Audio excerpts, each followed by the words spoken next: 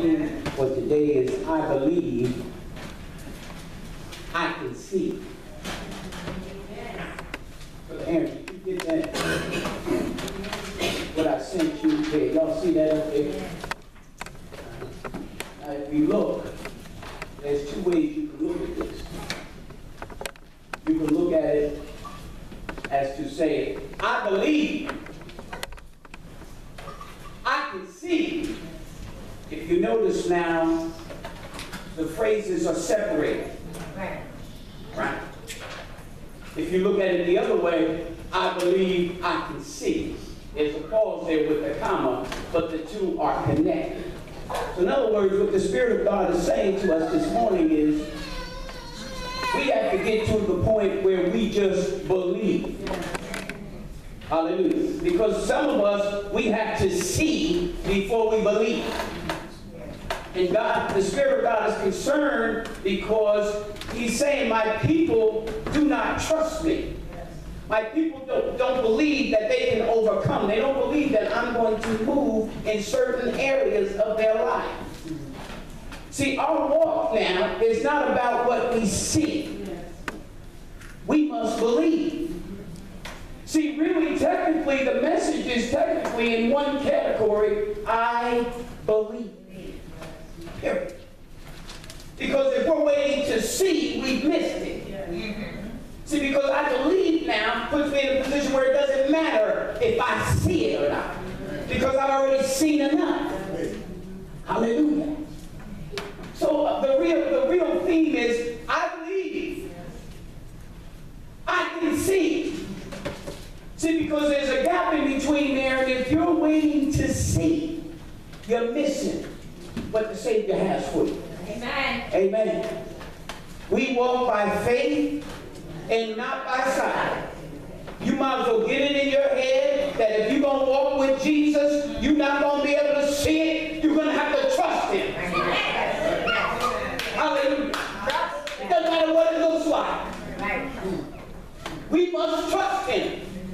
The devil is busy today. He doesn't have much time. You know why? Because the King of Glory is coming back. Amen. Yes. Amen. How many of y'all know y'all serve the King? Amen. Huh? Oh, hallelujah. King of the world. Yes. Hallelujah. Hallelujah. Before I get into the scriptures, Deacon Jackie read, in your Bibles, just go to Hebrews chapter 11. I want to read one scripture. Keep your finger now in John chapter 20.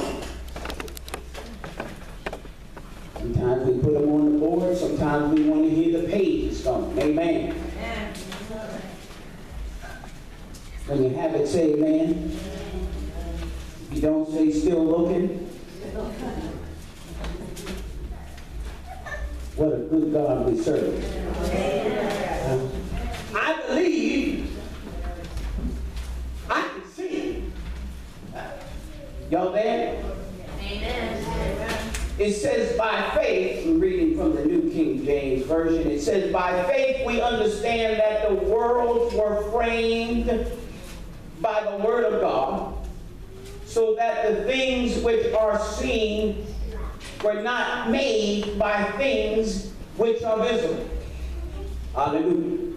I needed to just set the tone for the message that everywhere you look and whatever your eyes can see was established by things you can't see.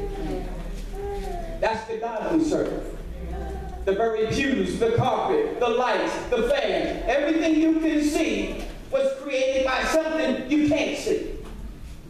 And we are limping as a church because we're looking and saying, why hasn't God done this? When you should be saying simply, I believe.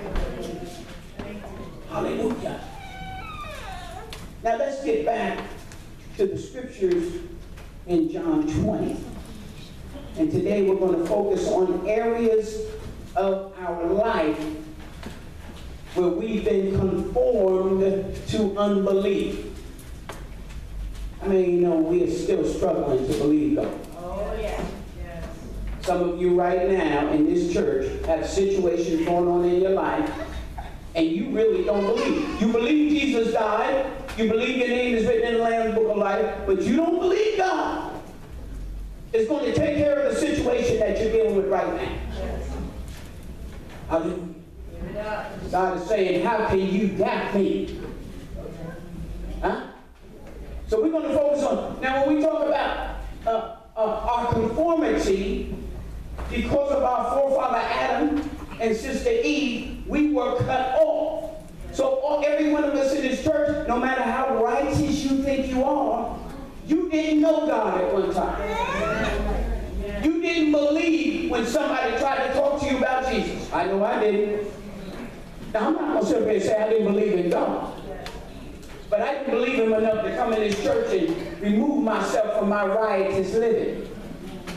See, believing in God is one thing, but when you truly believe, you'll turn from your wicked ways and walk with him. Oh, hallelujah. So we talk about we have been conformed to unbelief.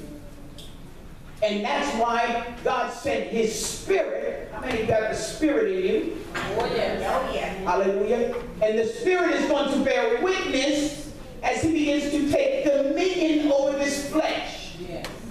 Because the more dominion the spirit has over the flesh, the more now we begin to believe.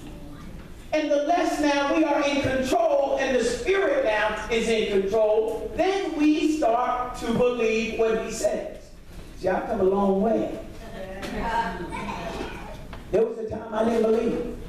There was a time I had given my life to Christ, but I still didn't believe because my walk did not bear witness that I believed. Amen. Dear Pastor. Oh, hallelujah. Now this story that Deacon Jackie is reading highlights a group of people. And their problem now is they're bound to the finality of death and the grave. And they're hurt, they're fearful, confused, and subconsciously they don't believe that they will ever see Jesus again. Now notice I said subconsciously, meaning now they're not doing anything wrong. They have just been so prone that death is final. Everybody I know, when they die, that's it. Hallelujah. Then to add to their unbelief is the lingering effect of the degrading process of being crucified. So not only did they see their Lord, who they witnessed all these miracles that he performed, they witnessed these great messages, yet now they see him die. And because now they have been they're bound to the finality of death, like all of us. How many of you, when you go to a funeral, you don't expect that person to get up? Am I right? If someone got up and listen. I'm not going to sit there and tell you, I might think about it, I'll be honest with you. The point I'm making now is their conformity now is based on what they are used to, what they are accustomed to. When someone dies, it's final. Hallelujah. So now we have things in our life, and we have been simply conformed to unbelief. We love the Lord. Yeah, I believe he'll bless me with a job. But there are other areas we are doubting him. Hallelujah. And the problem is, we want to wait until we see it before we believe. Hallelujah. Now, it's a strong possibility that the burial of Jesus took place within 24 hours after his death. This was a rush thing. Under most circumstances, the body of our Lord would have been flung into a common pit with the bodies of the two thieves. The thing we must understand about the lingering effect of being crucified, I'm sure now that added to the degree of their unbelief. Their situation of being bound to the finality of death, I believe it was enhanced through the process of witnessing crucified because it was degrading to be crucified. And to the point now where if it had not been for Joseph of Arimathea and Nicodemus, Jesus' body would have been thrown in a pit. Hallelujah. Unbelievable. Jesus had no estate of his own which to pay for a proper burial, and his relatives were either too poor or too afraid of the authorities to assume the responsibility. So those around who have witnessed God before them now have gotten to the place where it is over, Jesus is dead. Not to mention, look how he died. Somebody say, but God. But God. See, the problem is they don't believe.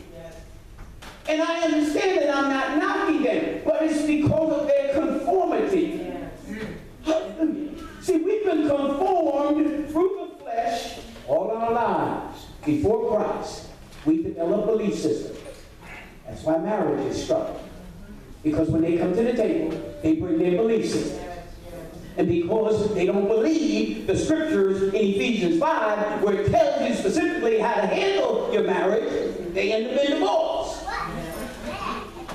That was for somebody.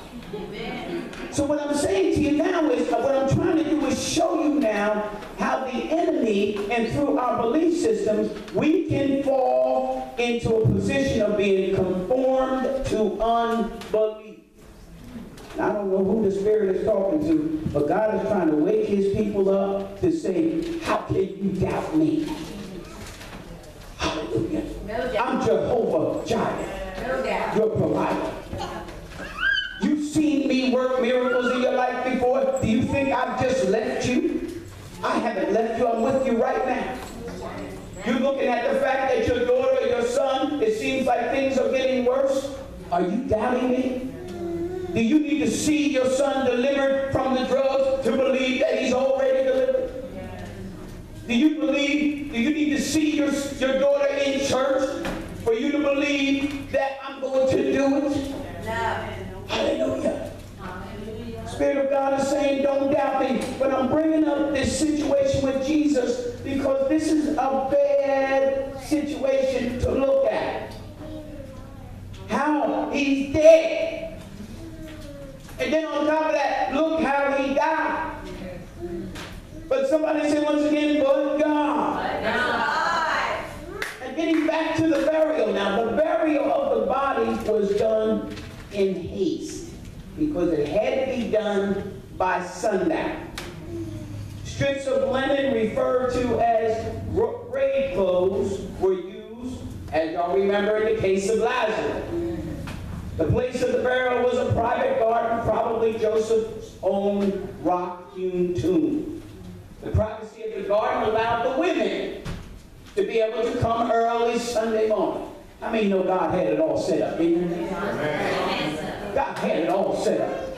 Jesus, look at your God. Can I back up for a second? Jesus, now, how many of us know folks in the family, when someone has passed, they got to set up a GoFund because they don't have the money for the burial or for a funeral. That was the picture of your Lord and Savior. He came here on a business trip.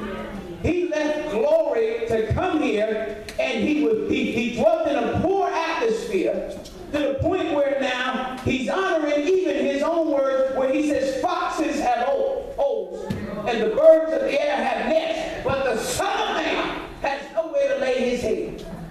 But God had a plan.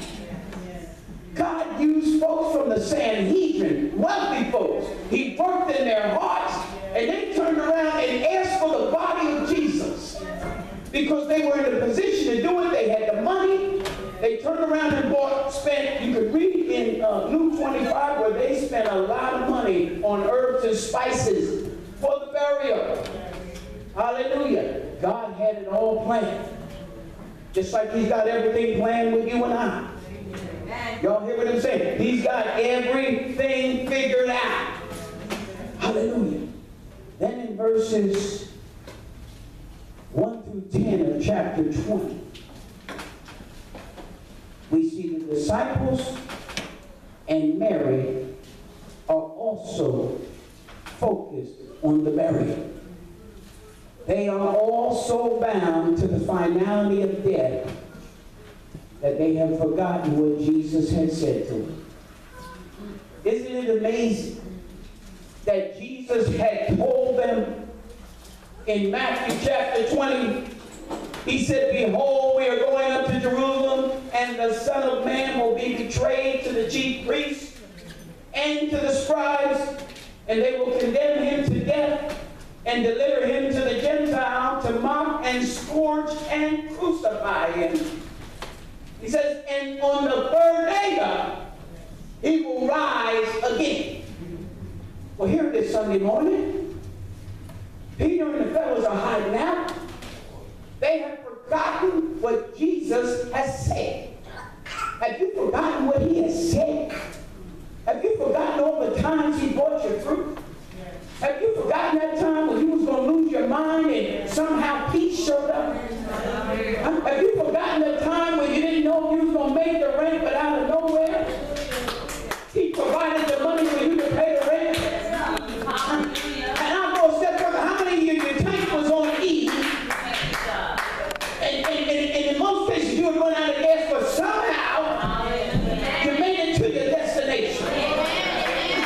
Have you forgotten when you thought you'd never get over weed? You'd never get over alcohol. And here you are today, set free and delivered. Have you forgotten? They forgot what Jesus said. They forgot what Jesus had done. Hallelujah. Let me close this up here and read these verses. Are you there in chapter 20? Hallelujah. Can you give me that next picture there? Hallelujah. Now on the first day of the week, who's that there? Mary Magdalene. What did it say there? She went to the tomb early. While what? It was still dark. She saw that the stone had been taken away from the tomb. Right? So then she ran and came to Simon Peter and the other disciples whom Jesus loved and said to them, they have taken away the Lord out of the tomb, and we do not know where they have laid him. They're still talking about the body, aren't they? They're concerned about the burial, right? Nobody's talking about maybe he rose from the dead. See, they are bound to unbelief. They have been conformed because of everything they've seen regarding death, that even though Jesus said he was going to rise, they don't believe it. And Peter therefore went out and the other disciple and were going to the tomb. So they ran together. And the other disciple outran Peter, came to the tomb first, and stooping down, looking in, they saw what? Linen clothes lying there, yet they did not go in. Then Simon Peter followed him and went in the tomb and saw the linen clothes lying there and the handkerchief that had been around his head, not lying with the linen clothes, but folded together and placed by itself. Then the other disciple who came to the tomb first went in also, and they saw and believed. They didn't believe that he rose, they believed that the body was gone. Still nobody's focused on what Jesus said. Somebody need to get that. You need to focus on what he said. Amen. Not your circumstances. Listen to the Lord. Hallelujah. For as yet they did not know the scripture that he must rise again from the dead. Then the disciples, what does it say next? What did they do? Went away again to their own homes. Somebody say what? But Mary, not a man. Y'all hear me? Not a man. The brothers are hiding. Oh, I hear what she's saying. Listen, y'all, we need to pray and leave the sisters alone, because the sisters are all right with me. I know some powerful sisters in God. We can learn something from our sisters. Oh, hallelujah. It says, but Mary stood outside by the tomb weeping. And as she wept, she stood down and looked into the tomb. And then she saw two angels in white, sitting, one at the head and the other at the feet, where the body of Jesus laying. Then